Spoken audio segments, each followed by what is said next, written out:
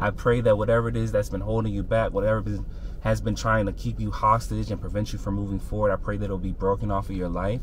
I pray that any plan or scheme that the enemy has for you, that no weapon formed against you would prosper. I pray that every weapon become deformed in the name of Jesus, that it becomes aimless and ineffective, that it misses its target, that it can't locate you in the realm of the spirit or the natural. I pray that God will be your strong tower and your safe refuge that you can run into and be safe. I pray that you are hidden under his wings. I pray that you are hidden in the presence of the Lord. I pray that your enemies cannot locate you. I pray that God delivers you. I pray that God arises from his rest to defend you. I pray that God works on your behalf, that he's holding you up with his righteous right hand, that you will have no reason to fear, neither to fret, but you will be anchored and girded in the truth that God is with you, that God is accompanying you, and that his righteous hand is with you. Hallelujah. In everything that you do. I pray that God will continue to bless you, to expand you, to give you a future and a hope that will continue to exceed your expectation. I pray that he would anchor you in his spirit, and that you would feel the love of God every single day thereafter, henceforth. I pray that every word that has been spoken over your life will come to pass,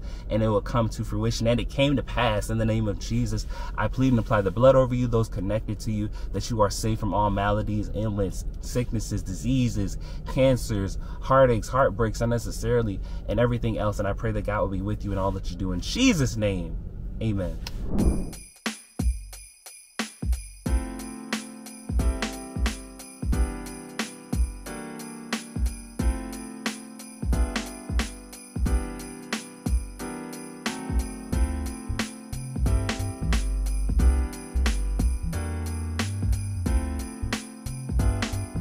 Of Eat That Food.